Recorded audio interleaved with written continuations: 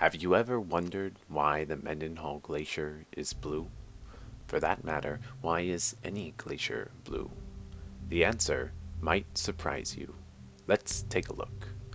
The ice inside a glacier is about 9 times as dense as the ice in your freezer at home. Because of this, there are no impurities such as oxygen or methane bubbles in the ice.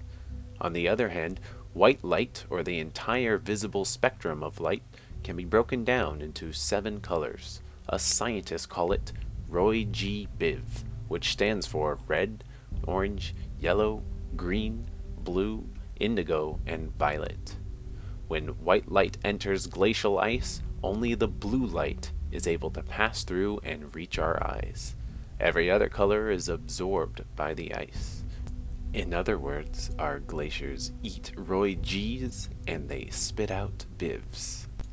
For a more in-depth description on this topic, check out the links in the description of this video.